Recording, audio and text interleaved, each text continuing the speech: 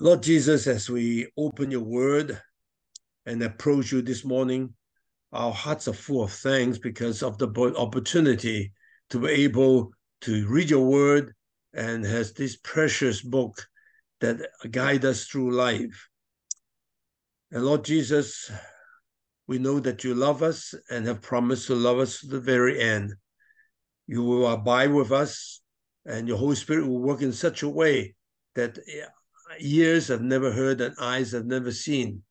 And I pray that this morning you open your word and speak to each one of us.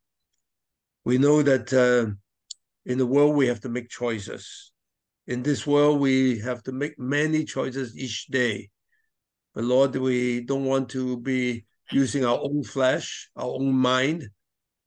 But at the same time, because we belong to you, we want to really obey and to follow you and to surrender to you, to your will. And so, Lord, touch us, speak to each one of us. The ears of your servant and your handmaids are open. I pray that you will speak to each of us in our own individual ways, in our different situation. Lord, I pray that you anoint the mouth and the ears of each one who share and who hear and who sing and who praise you. And this morning will make a difference in our life. This committing ourselves to you, giving you thanks in Jesus' name. Amen. Okay. We make many choices each day. And I usually have an outline. And so see whether I can make the outline now. Okay. So this is the outline. We have prologues, some backgrounds and themes. And then we use two verses, Deuteronomy chapter 30, 19 to 20. Actually, we need to read the whole book, whole chapter of Deuteronomy chapter 30, but we only, because it's rather long, 20 verses, so we just use the last two verses. And then making the right choices, and then surrendering. This is a 5-point sermon, okay? Now, the Lord have given to each one of us different experience. And so I want to use the experience of someone, an organization that I know personally. Now you say, well, the Northwest Spiritual Band, 西北靈工團, 西北靈工團, is basically a very old and already band. And I'm only 75. They started in 1940. How come you know them? And I'll share with you the amazing story of how I get to know some of the members of the founders of the Northwest Spiritual Band. Now, in the early 40s, out of Shandong Peninsula, there is a group of people, they call themselves Jesus Family. Have you guys have heard about the Jesus Family? 耶穌家庭, 耶穌家庭. And many of the important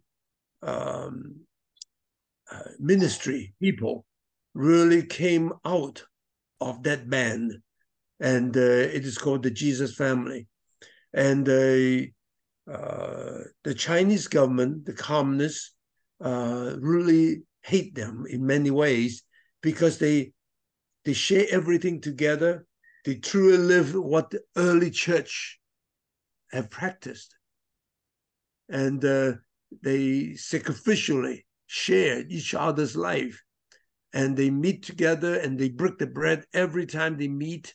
And there are many stories about this Jesus Family. And out of this area of Shandong, revival came, and it's called the Shandong Revival. And out of that, Reverend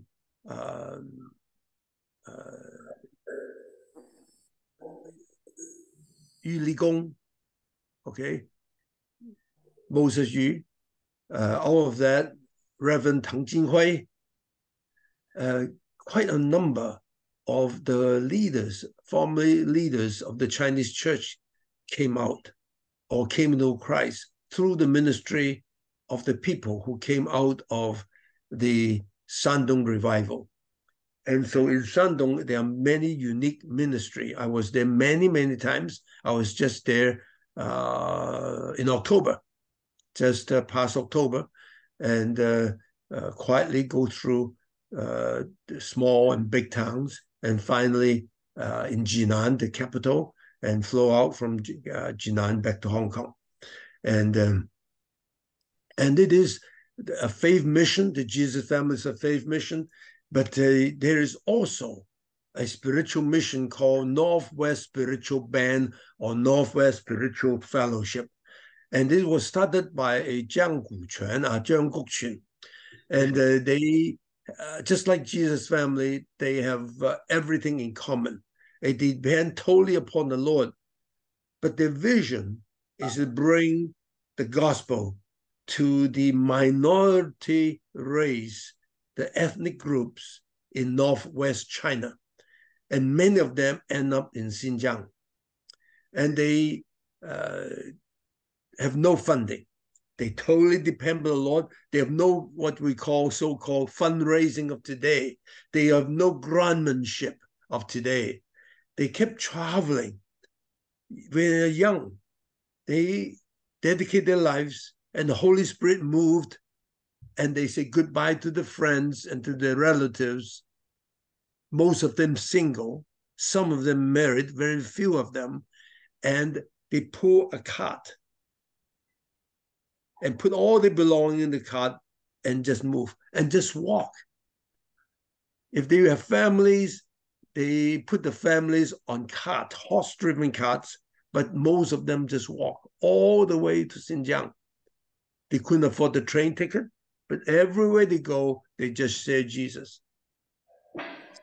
And there are quite a number of people who left, but out of the very original, they are basically this group of 6 people. Okay, Jiao Ximen, I don't know whether any of you know the name. Jiao Ximen, Jiang Xihuan, Jiang Shekyan, 麥馬可或者叫馬可趙麥嘉、邊雲波。Have you heard of any of those guys? No, you should. Okay, these are amazing history of China, and I can give you story of each one. Actually, the first one, Zhao Ximen, he ended up in Xinjiang, and he shared Jesus in Xinjiang. I was in Xinjiang since 1980. The door just opened up, and I arrived in Urumqi. And when I arrived, I felt the Holy Spirit in me, but I was totally oppressed by another spirit. Just when I landed, I was oppressed. And I don't know why. I just prayed, and so many things happened, and I was almost kicked out. The doors is open. At that time, there's only one hotel that can take foreigners and foreign Chinese. I can't stay in any hotel. I booked a hotel, and in the middle of the night, they kicked me because the police came and said, no, you can't accept foreign Chinese. So they kicked me to another hotel, which can take foreign Chinese. There's only one in the whole city of Urumqi, 1980. And that's August. And when I arrive in the hotel, there is no room in the inn. I was standing there begging them to give me a room because outside is freezing cold, freezing in Urumqi, even in August. And they have nowhere to go. And finally, they gave me a room out of pity. And then at the middle of the night, around 2 o'clock, there was a knock on the door. I was barely in my pajamas, wanting to rest. And I opened the door because there's no people. I opened the door, and there a lake just stepped in and would not let me close the door. It was the local police. Amazing story, but I won't say too much. But I can see some of the churches started by Zhao Ximen, by Jiang Xihuan, Jiang Xian, they're Jiang Xihuan, Jiang Shekwen, Jiang Shek'an, brother and sister. Okay. And I can see the churches that started by them. Zhao Ximen ended up arrested and end up in hard labor camp in a chemical factory right next to a salty lake, just like Salt Lake City. There are big, vast, salty lake, and they extract chemical from the salt. But anyway, but he was finally released in the 1960s, and he went back to Tianjin. That's where he was, and he passed away there. And so there are a lot of amazing story. The second person is called Zhang Xihuan. Zhao Ximen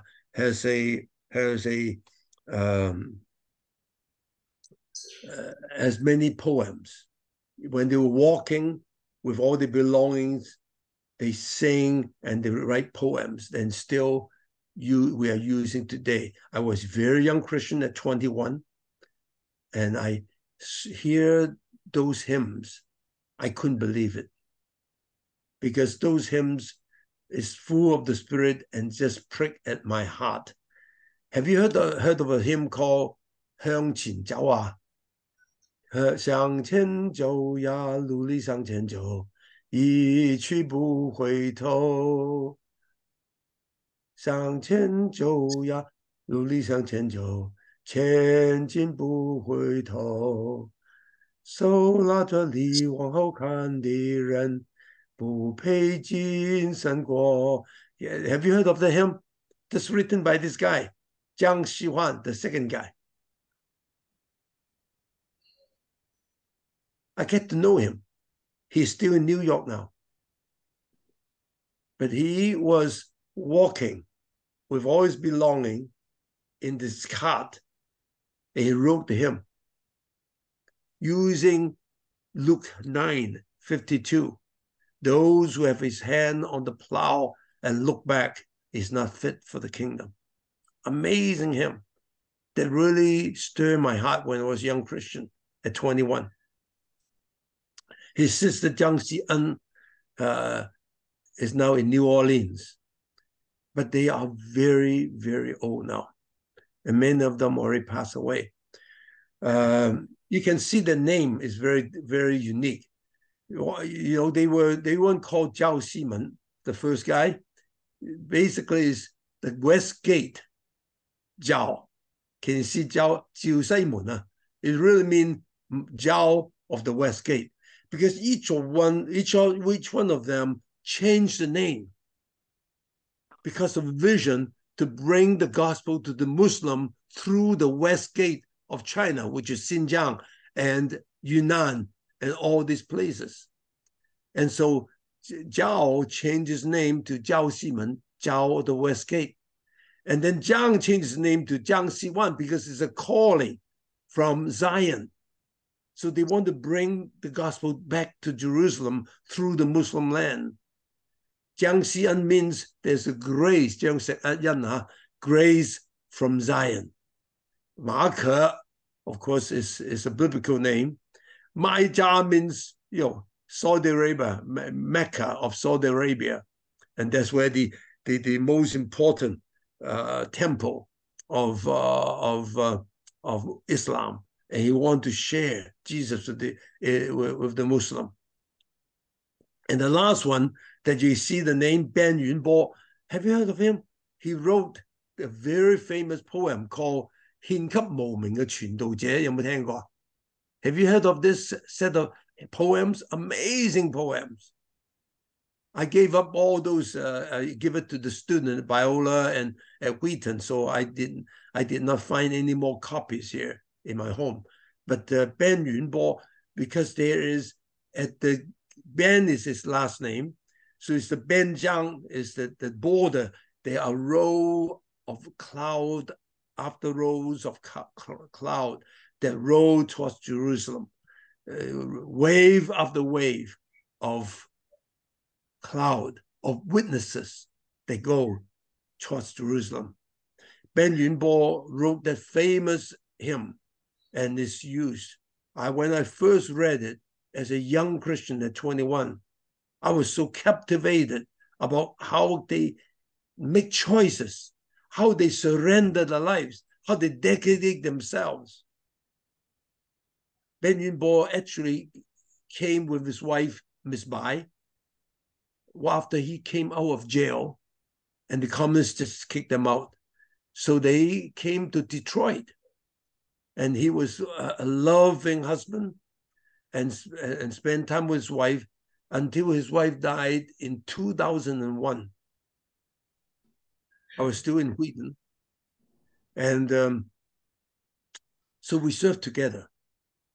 Amazing older person. I was at that time in my 30s, almost 40, and I was serving with someone who is built a pillar of faith. And I just thank the Lord for getting to know them.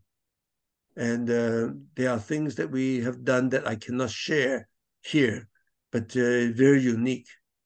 But we share with the U.S. Senate very quietly and so on and so forth without detailing it for you. So finally, he died in 2018, 17 years after his wife died. Then the Lord gave him total freedom. So he preached all over America, Canada, everywhere, and used by the Lord in a mighty way, still in his old age. Now go back to number 2, Jiang Xihuan. I originally didn't know him, but I have a student at Moody that was barely just accepted, and my wife and I sponsor her, and she was supposed to come. And the Holy Spirit worked in such a way that we felt that we felt led to help, and so involved. And Moody is a very good school, Moody Bible Institute, and his father is a co-worker of Song Sangjie, as John Song, Dr. John Song. His father is the manager of the Anden Yuan, the Grace, the Institute of Grace, Anden Yuan, which is a Bible conference in outside of Beijing, in Xiangshan, in Fragrance Hill, near Beijing. So this young girl, we get to know her and her parents, and decided to get Moody accepted her. And then school starts September the 1st. And we didn't hear a word for 2 months. It was very strange. So I wrote to her in an email that was almost 30 years ago. I wrote to her in the email, and I said, school will be starting in just a week. Where are you? And then the girl said, I am in New York, and I don't feel too well. I want to apply to stay in New York for next semester, and then I will come in spring. I said, spring is a bad time because, many courses are offered in the fall, and in the spring they offered, another course, and the prerequisite is the one that offered in the fall. So if you miss the fall, you miss the spring automatically.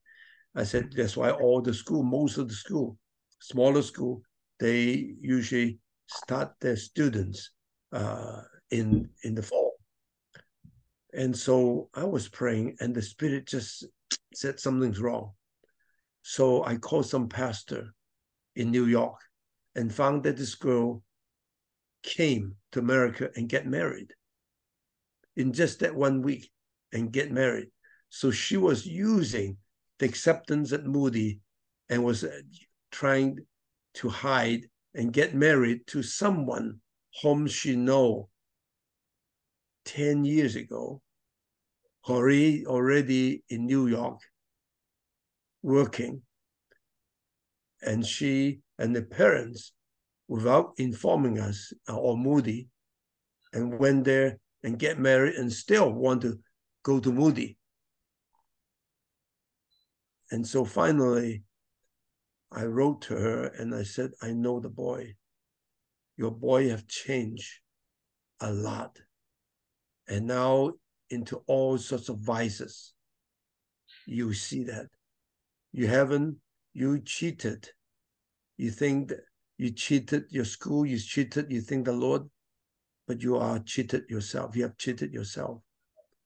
And she found out that the man whom she knew 10 years ago is now in all sorts of vices.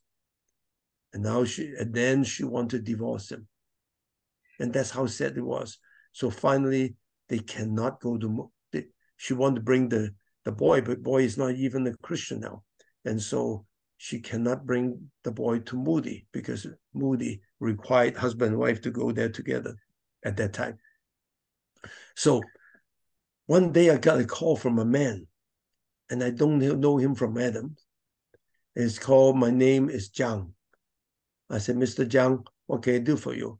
He said that I was at the church.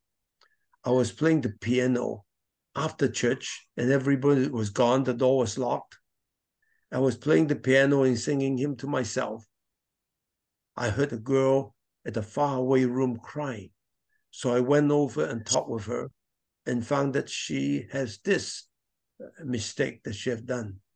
I'm calling you to see if you can still allow her to go to Moody. And this man is Jiang Xihuan. Never know him before. So he said, I've written that hymn called Heng Qin Jiao, Heng Qin Jiao. And I've written 40 more hymns. And I want to send it to you for your enjoyment. Those hymns are not even published. Amazing hymns too. But make a long story short, these people, Zhao Ximen, Jiang Xihuan, all the way to Ben Yunbo, they make choices when they're young, and they never look back. They yield their life totally to the Lord and live from hand to mouth and depend upon the Lord. They work along the way and get enough to eat and very, bare minimal expenses and serve the Lord and bring many to the Lord. I was actually in Yunnan province, and there in the mountain, you have to walk around 5 hours before you arrive at the church. Walk 5 hours all through the mountains. And there in the minority, Miao people, there's no language. They just have spoken language, no written language. And the woman sit on one side and the man sit on one side, all dressed in white. All dressed in white. Here's the hymn book. I just have a copy, and you can see that those are universal language. They made language for them and bring them the hymn, the written Bible and so on. So this is how old this book is. We have many of this type of manuscript that's very unique. And so I saw the church started by Ben Yunbo, not knowing that 20-some years later, I met him. And then his wife died, and we were able to share Jesus along with him together in many places. Okay, now, and this is exactly how I feel. How beautiful upon the mountain the feet of him who brings good news, who publish peace and bring good news of happiness, who publishes salvation, who says to Zion, your God reigns. So there are many stories that we experience each day of life. We make choices in each day of our life. And these people make choices and surrender themselves and make an impact for the gospel of the Lord in China. We have a college students who just want to buy a car. And we have a Biola student. And my wife and I have a policy that they contract with their parents that they would not drive or date. That's their contract with their parents. They will not date. They would study hard. Their grade point have to be a certain level and so on. and they will not drive until they go to graduate school because of insurance, because of cost, because of danger. And China usually have only one child, and so many people get hurt or cannot afford the insurance and so on. And so one day, just several months ago, a college student called my wife and I and said, because there's the church they're going to is Evangelical Free Church in Brea, California, and there's just no one picking them up. And so he said, Dr. and Mrs. Chung, can we buy a car? Can I buy a car? I said, how can you afford it? I know your finance. I know how you are faring financially. You're a good student, but there's that policy that student, undergrad is not supposed to drive. But then my wife suddenly said, well, they need to go to church on Sunday, and there are 5 or 6 students that need to jam in the car to go, but there's no car. So he said, well, why don't we let him buy? I said, no, that's the policy. And then, but we can pray, isn't it? So we prayed. That's a few months ago. We prayed. And suddenly, through many, many different stories, someone from China called and said, I have an old car that I have to give up. I want to give it to you. I said, no, how much it costs? He said, it will be a $5,000, but it's free. I said, no. My wife want to buy a car for this guy, and we'll pay. He said, no, I'll give it to the Lord. And I said, well, it's up to you. But, he said, well, no, I'm not giving to you. I'm giving to the Lord. So as this guy from China said, he wanted to give it to the Lord, you can't refuse it because it's giving to the Lord. You can't say, no, sorry, you can't give it to the Lord. So we accept it for the student. So there we already see that God already working. So this student did not even have a driving license. He already have a car. So I said, Ben, I don't know how long would he be able to get his license. In just 1 week of studying the driving test manual, he passed the written test. One time, he went there to have a driver test. He passed.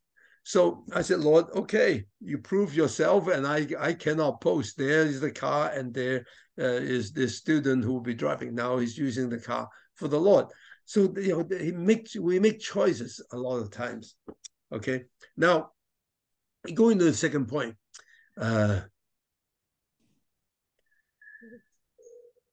Background and themes. Okay.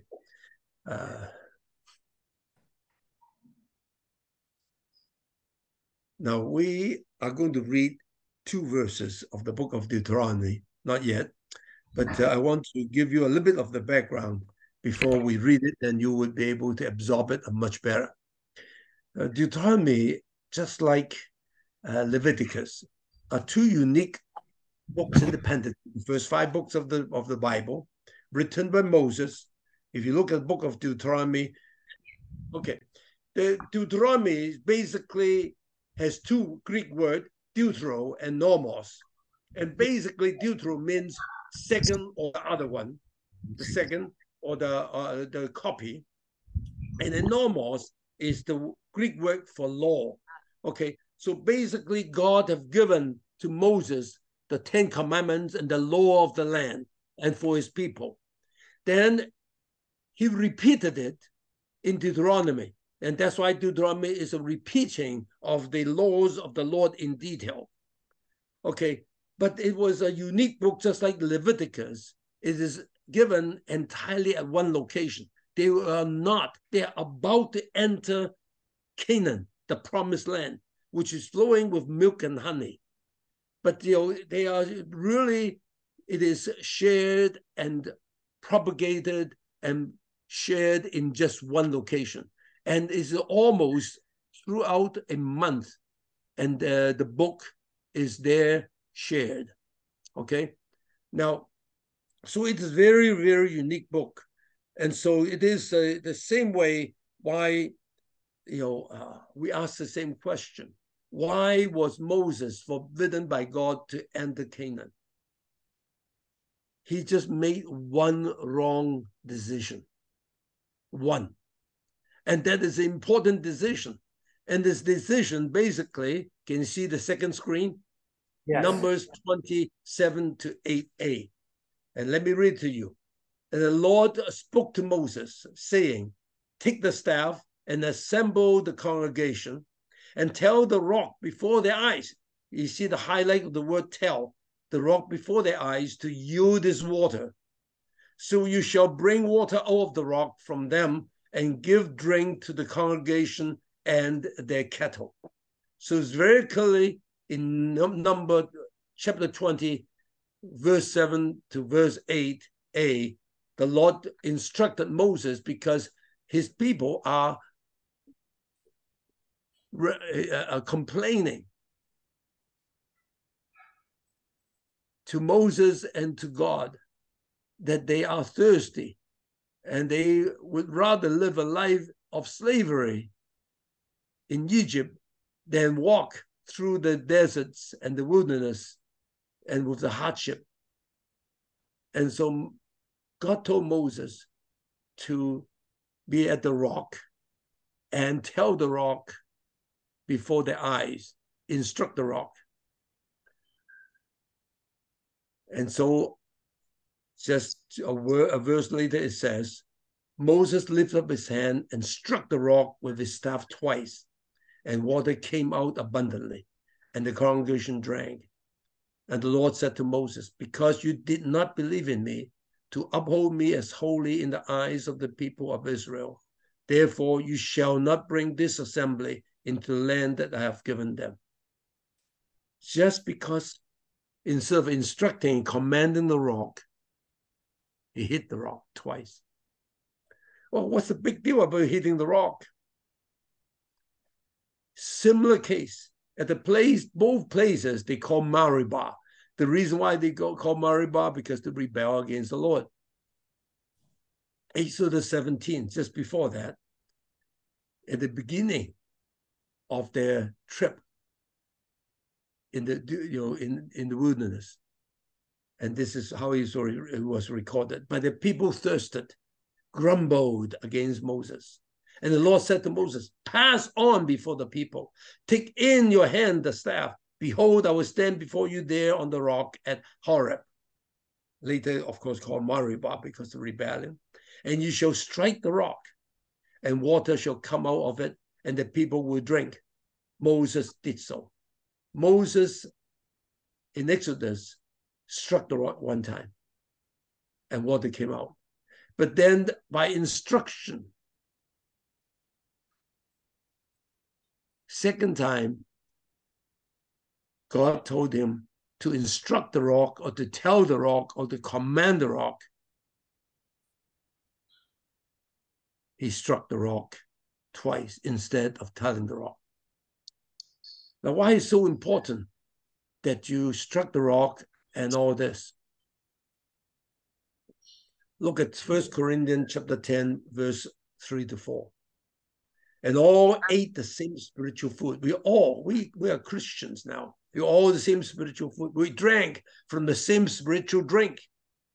And they drank from the spiritual rock that followed them, and the rock was Christ. So you understand when Paul was trying to explain to the Christians in Corinth that we are standing on the rock. We have a rock beside us, that he is the shadow of the rock in the bright, shining sun. We are hiding in the shadow of the rock. The rock is a type of Jesus. And Jesus only struck one time, and he died, but never struck again. So because it's a type of Christ, so God instructed Moses to touch the rock only one time, struck him only one time, but not the second time. And therefore he was severely punished because of a decision and a choice that he made out of the anger of his own people. And you can't find a guy more patient than Moses, just because of one anger, and lousy decision. He was forbidden to enter. Let's look at Joshua chapter 5, verse 6a. For the people of Israel walked 40 years in the wilderness until all nations and the men of war came of Egypt perished because they did not obey the voice of the Lord. You can see that they are 40 years in the desert, in the wilderness, Mount Sinai mainly, and Sinai desert mainly. And 40 years they go around and repeating some of the grumbling. God would not allow that generation to enter into the promised land. And even the leader, Moses, wasn't able to. And so Deuteronomy is the last testament from Moses to a whole new generation. The new generation are those who are literally born. 40 years later, these people are born in the wilderness. And they are able to go in. But Moses warned them and loved them and instructed them before they enter. But he himself can only go up on the Mount Nebo on the top, and that is Deuteronomy chapter 34. On Mount Nebo, he was able to see far away the land God had promised him and the Israelite, but he would not be able to get in. And so you have this background now. So God is speaking to a new generation, what they should behave, how they have to depend upon the Lord. Now we go into, with that background, let's go into Deuteronomy chapter 30, verse 19 and 20. Okay, now, let me show you how,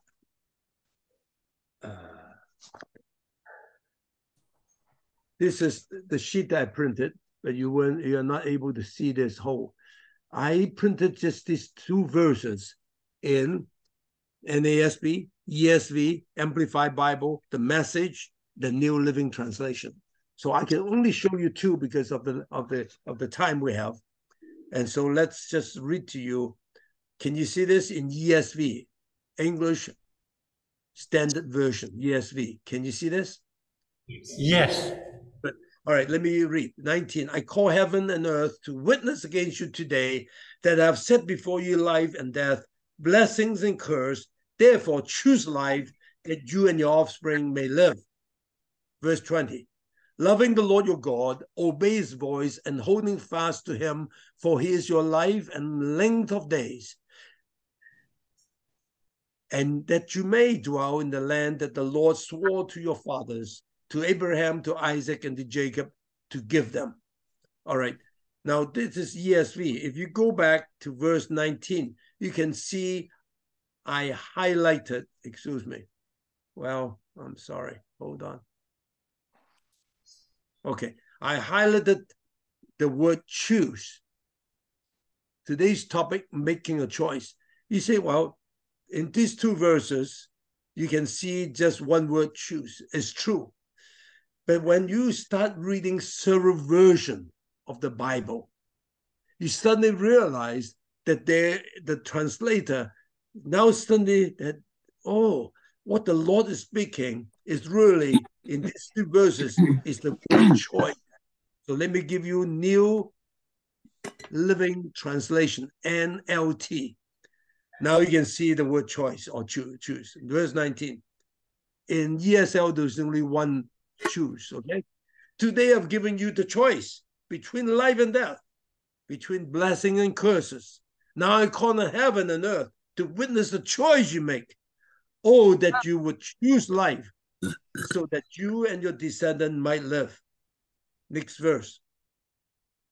You can make this choice by loving the Lord your God, obey him and committing yourself firmly to him.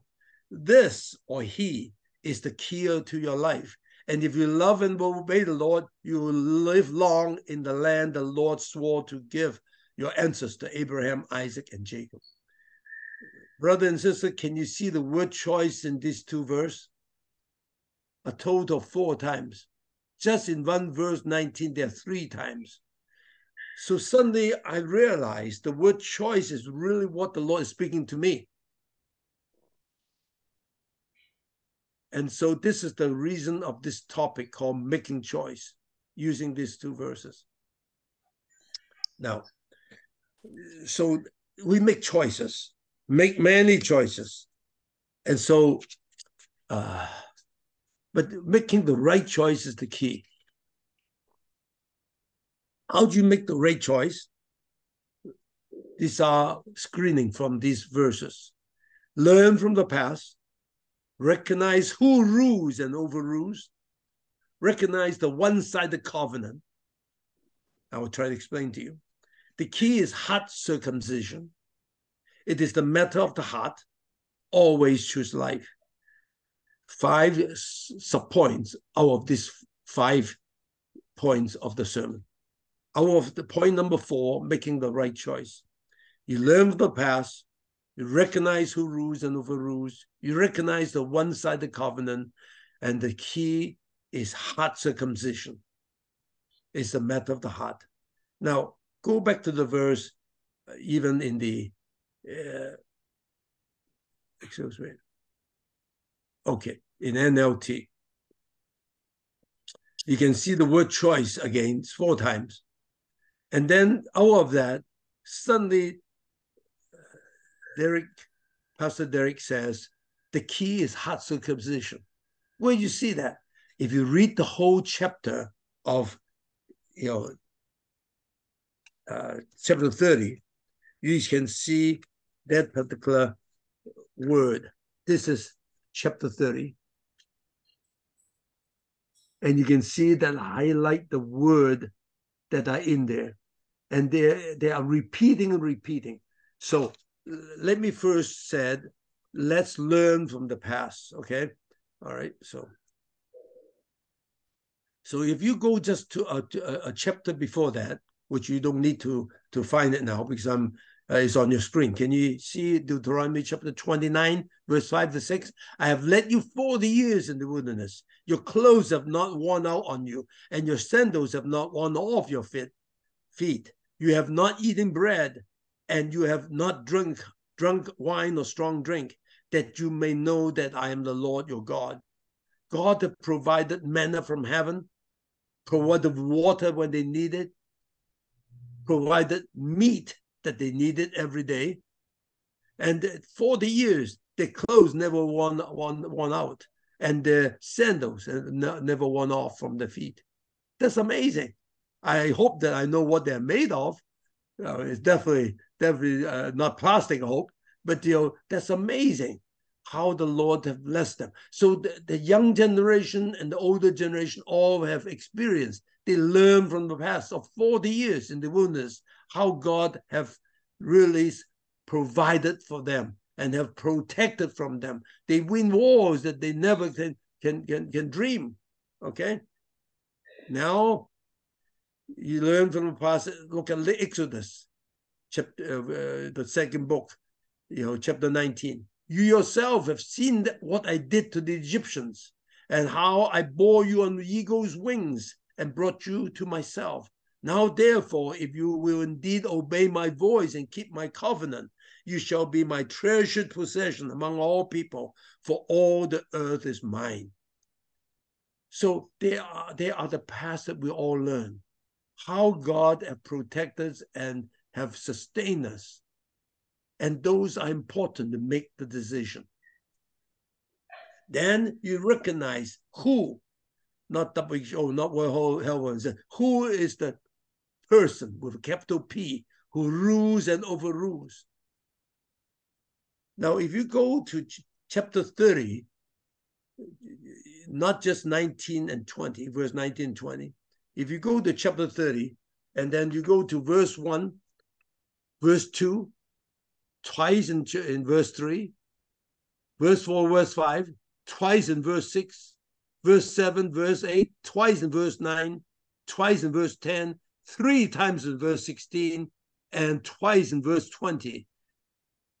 The word, the Lord your God, or the Lord came out all this area. Look at this.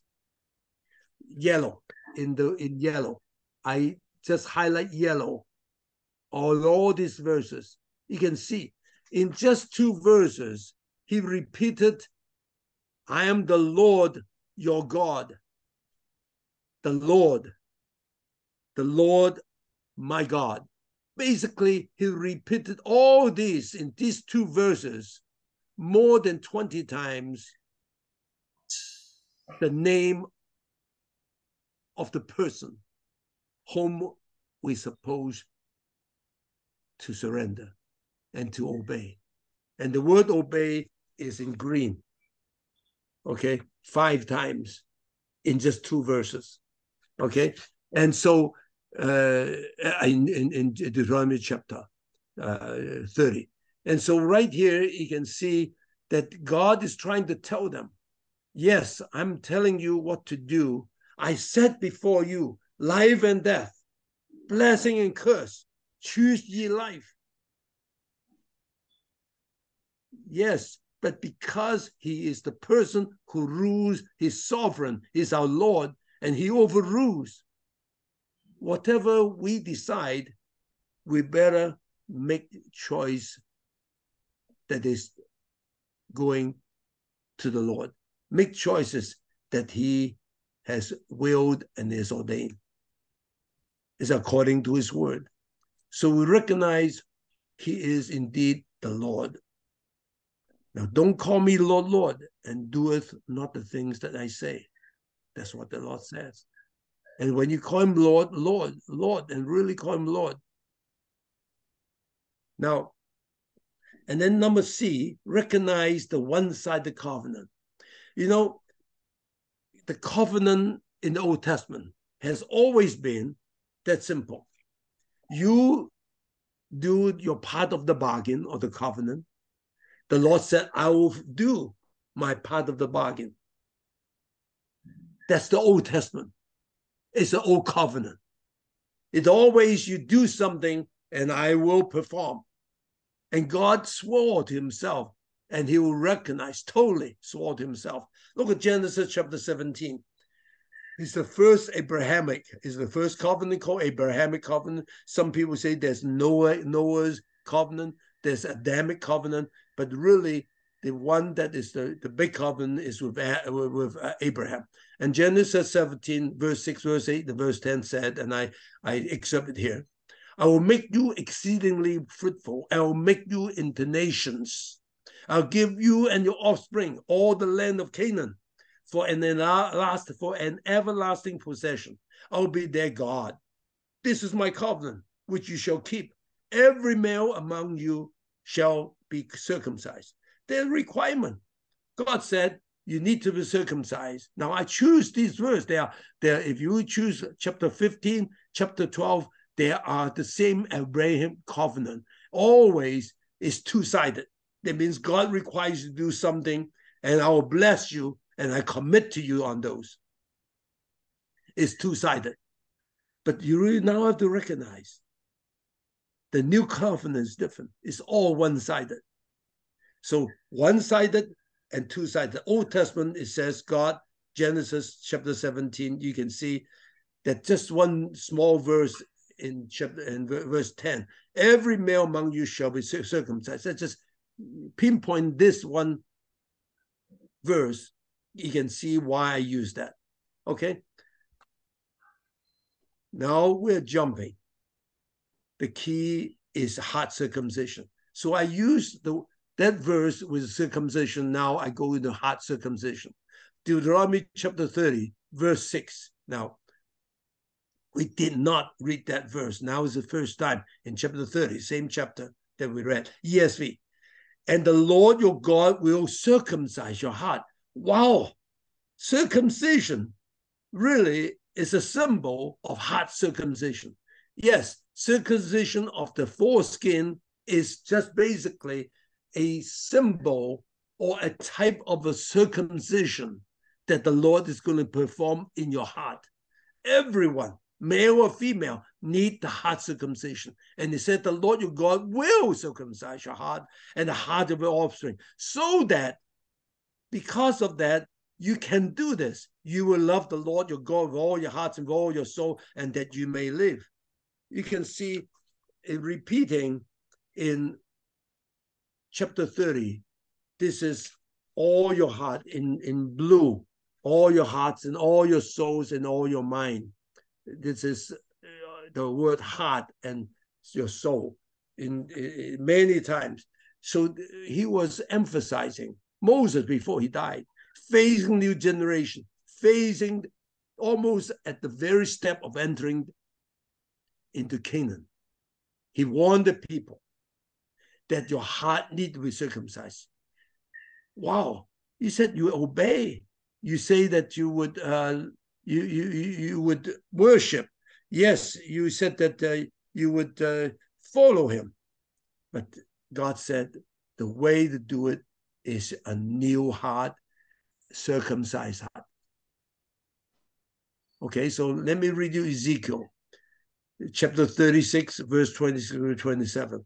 And I'll give you a new heart, and a new spirit I will put within you. And I will remove the heart of stone from your flesh, give you a heart of flesh, and I will put my spirit within you and cause you to walk in my statutes and be careful to obey my rules.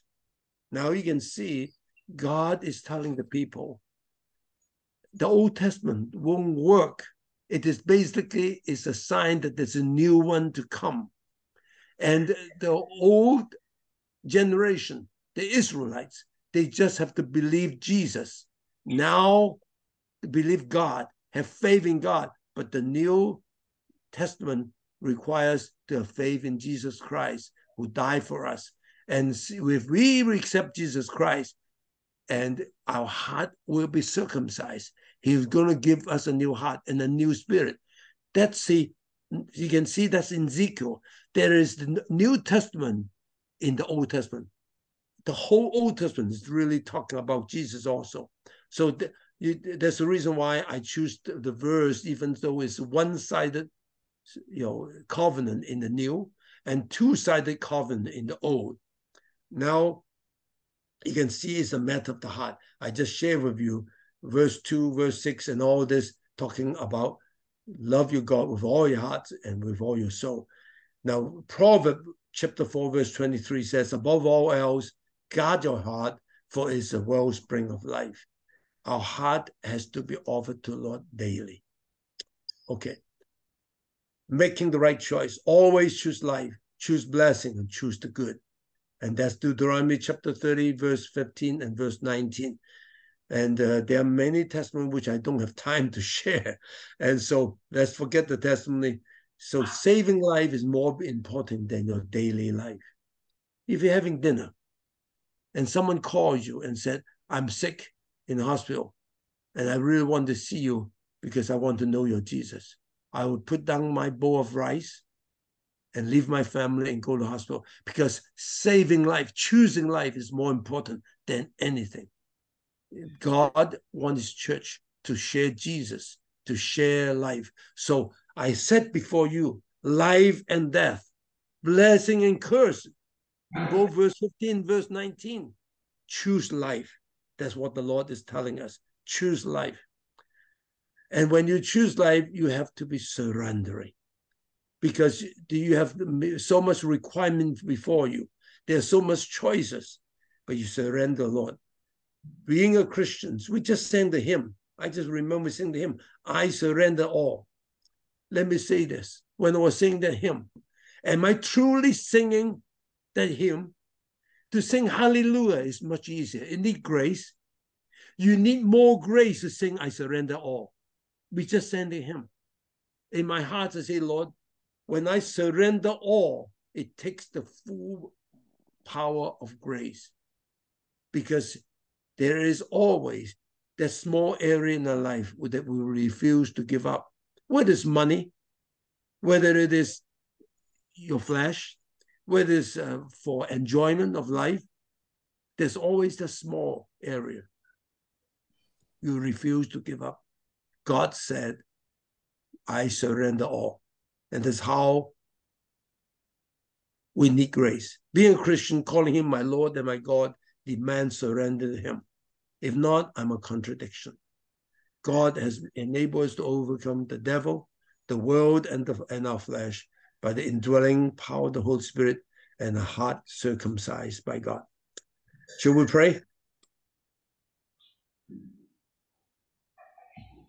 Lord Jesus, your word is indeed like a two-edged sword.